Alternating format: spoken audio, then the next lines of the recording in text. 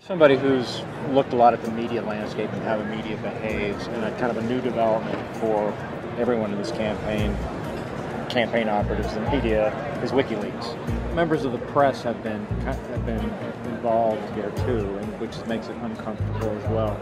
Is that going to change how the press communications and how they communicate with campaigns? I mean, I guess one of the things that has changed this year. I mean, so in 2008, what was unusual was the way that Obama used his own mediums to get out his message, right?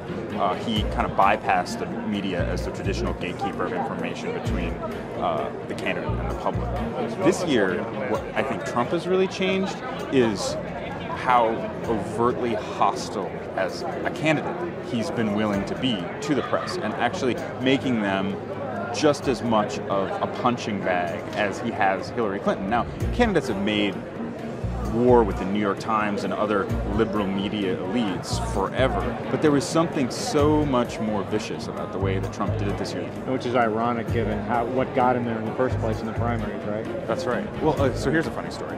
When I was covering a Trump rally last summer, he did his usual shtick where he says, the media, and he would point to us, a bunch of dishonest scumbags, the worst people I've ever known, boo! Everyone screams at us, he leaves, he's on his way to the airport, my phone rings, and it's Donald Trump. Jeremy, what did you think of the rally? So, after all of that, after whipping the crowd into this angry frenzy, he still wanted the adulation of the reporters covering. Wanted the second source. Yeah. Are you sure I did a good job? All right, man. Thank you.